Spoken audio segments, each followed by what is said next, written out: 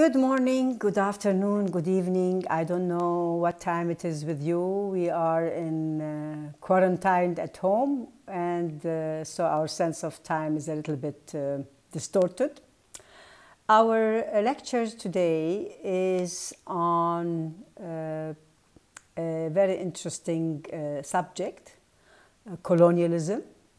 The author is a Sudanese Arab author called Tayeb Saleh. And the title of the book is Season of Migration to the North. So this is the book. And if you have the Arabic, it will be called موسم الهجرة إلى الشمال, a season of migration to the north. Now, usually, of course, migrations are sometimes permanent. Sometimes they are seasonal. Seasonal ones usually could be for studying, could be for work, could be for escape temporary of a situation. But usually people go and come back. For Tayeb Saleh, who is Sudanese, he went to university to study in England. And he worked in the BBC in the Arabic program. And when he wrote this book, it was highly critical of the Sudanese government and regime, the post-colonial also. And for a while he was forbidden to return to Sudan, but then eventually he went back. He died a couple of years ago. I remember him personally. He came and he gave us a lecture in AUB in the 80s. And it was interesting that when he gave the lecture and we asked him questions about the book and interpretations, he said, "Oh, you have seen in my book more things than I have put in them."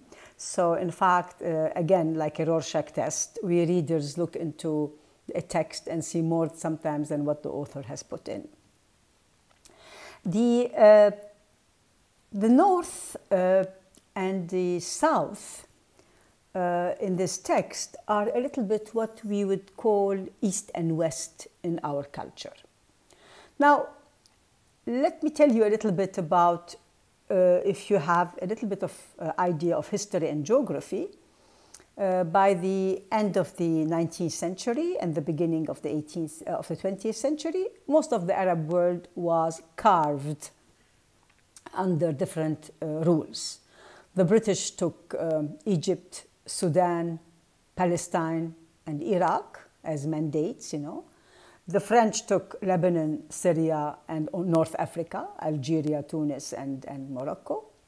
The Italians took Ethiopia. The Belgians took part of Africa, and so forth. Most of the wealthy countries and the continents were taken by these European countries. And of course, we have here, in the mid-20th century, we had these independence movements. Independence against the French, in fact, 1943 was Lebanon, Algeria and other countries also revolted against the French. And some of them, of course, the story of Palestine was tragic because when the British left, they established the State of Israel, and this was one of the ongoing miseries and injustices of the Arab world till today. However, how did this colonialism impact people is very interesting, and how did it affect again? The first generation, the second generation, the third generation, going a little bit to Ibn Khaldun's 3 generations, if you remember. Here in this book, he is trying, Tayeb Saleh, to show us that the people who were the first generation of the colonial occupation, how are they affected? And then how does the second generation take it more mildly? And maybe by the third generation, most of the people go and study in London and in fact go shopping in London, you know. And he has a very interesting paragraph which is criticizing this. He has written many books, and one of them was made into a film, Urs al-Zain. And this book has been translated into many, many languages. For him, of course, Sudan is Africa, but Sudan is also Arab. Sudan is also Islamic. Sudan is black. Sudan is hot. Sudan is the South. It is the Nile, equator, desert, traditions, corruption, and the victim character that we see mostly in occupied countries. The North is, for him in this book, England. England is cold, white, and in his book he says, the first page, the country where even the fish died from the cold. It was so cold. It's the country of technology, of innovation, of industrial revolution. It has education. This is where people go and study. It's a country where there is permissiveness versus the traditional approach, especially with women. Women are very conservative in Sudan, and then when the narrator comes back, and I'll tell you more about the narrator, people ask him questions. Is it true that people dance with women and men dance in public together? I mean, is this possible, this permissiveness?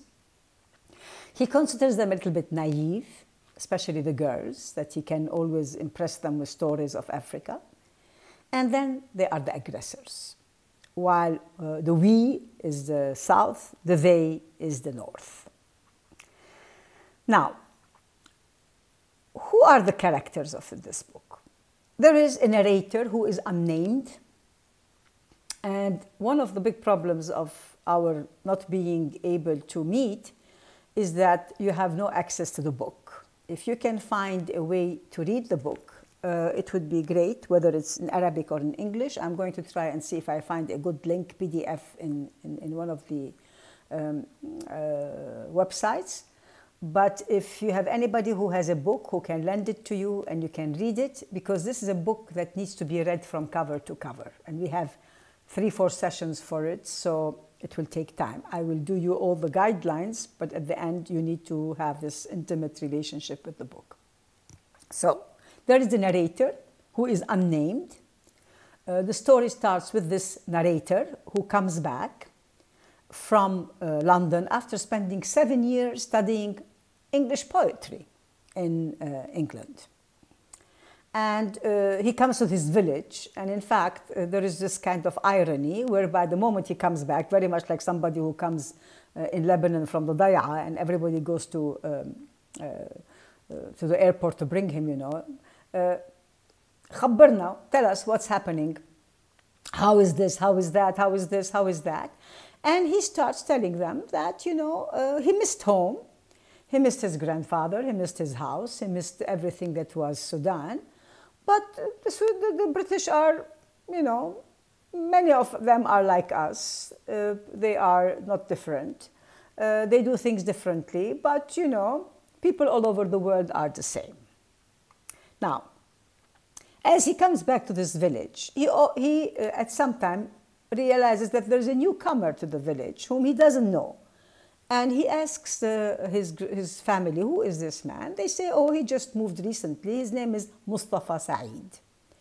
And Mustafa Saeed is, interestingly, an agricultural person who is coming in this village to give agricultural consultation. He has a wife, Husna, and he has 2 children.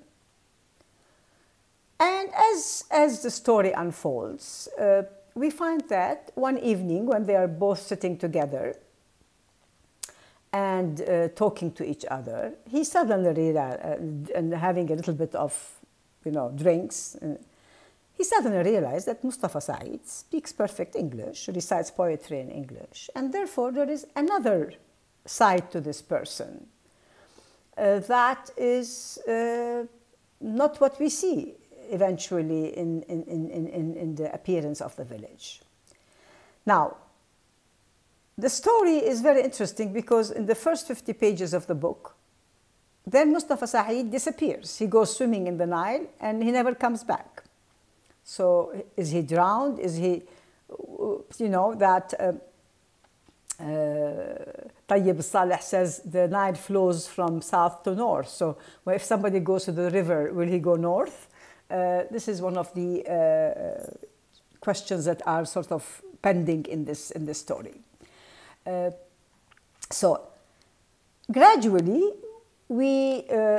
just before he disappears, he tells the narrator his story. And he tells him how he was raised without a father, that his mother raised him, and that one day he decided to go to school because he went to school and he started studying there. He was brilliant. He had a brilliant mind.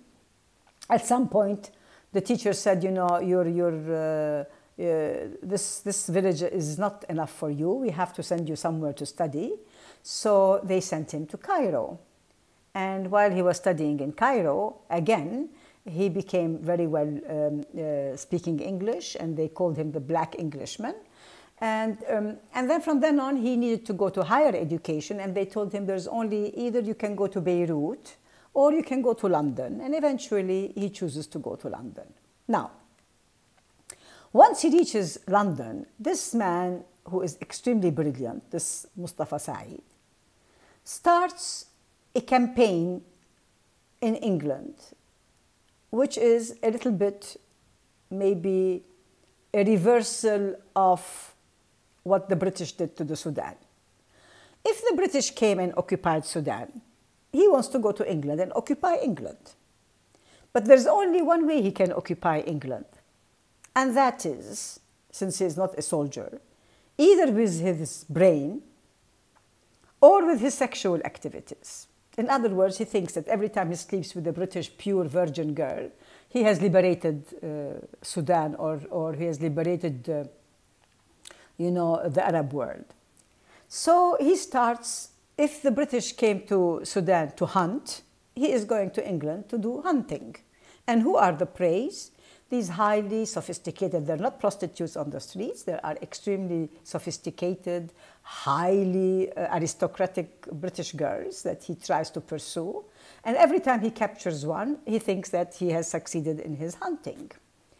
And these girls fall for him, you know, he says, تَتَسَاقَطُ النِّسَاءُ عَلَيْ مِثْلَ الذُّبَابِ, like the flies, they stick on me.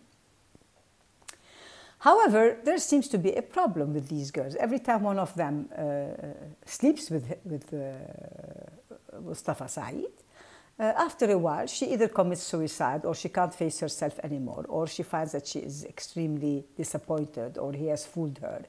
And he thinks, you know, this is his ongoing war. As a student, he's extremely brilliant. He's top.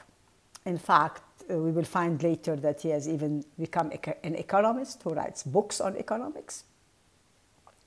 And then there is this fantastic meeting with one woman called Jean Morris. Jean Morris, he pursues her, and she doesn't fall for him. It becomes a Tom and Jerry fight.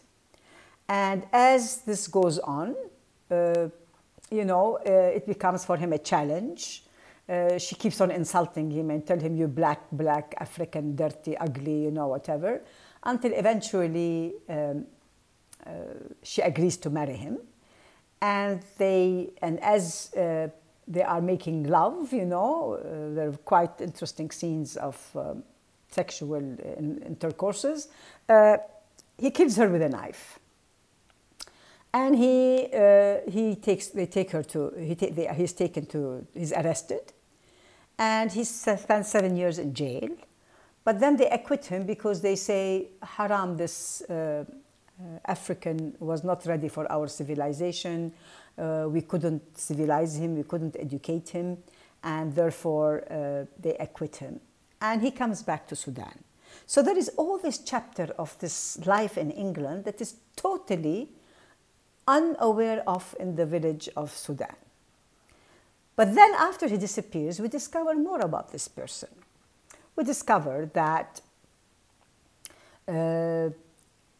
this person, for instance, after he dies or he disappears, he leaves a letter to the narrator and gives him a key to his house with a room in it. And when he goes to visit this room, he finds that this man has a perfect British room in his Sudanese village. A room with chimney, with British chairs, and a library full of English books, with at least 6-7 books written by him on economics, on the rape of Africa, and on other texts, which we will discuss in detail.